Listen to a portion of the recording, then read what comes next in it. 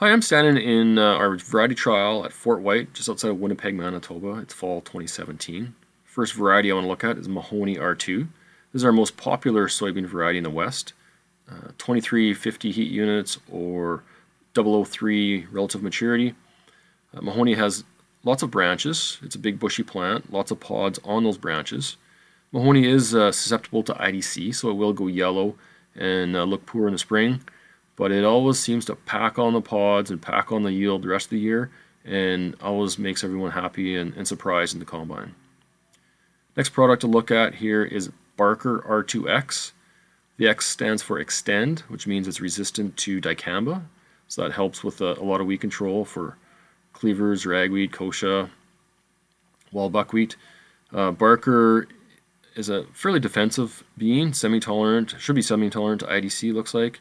It has the 1K gene for Phytophthora, system nematode resistant, fairly tall, and kind of a medium bush. Looks like a great plant, big yielder in all of our yield trials last year and looking that way this year as well. Next variety here is McLeod R2. McLeod has been in our lineup for a number of years. It's tolerant to IDC, so it looks good all year. It has limited branches. You can see most of the pods are all on the main stem here.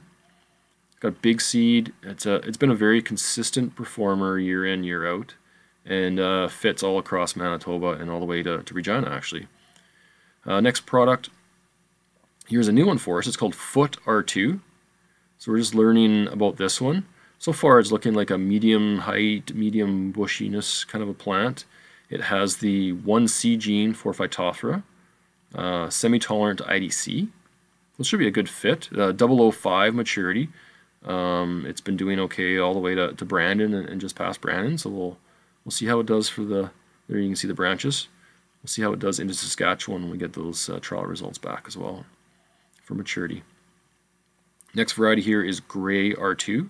Gray has been a very good solid performer in that Carman, Elm Creek, and Porters of Prairie area. It's got semi-tolerant rating for IDC, so that fits very well in that area.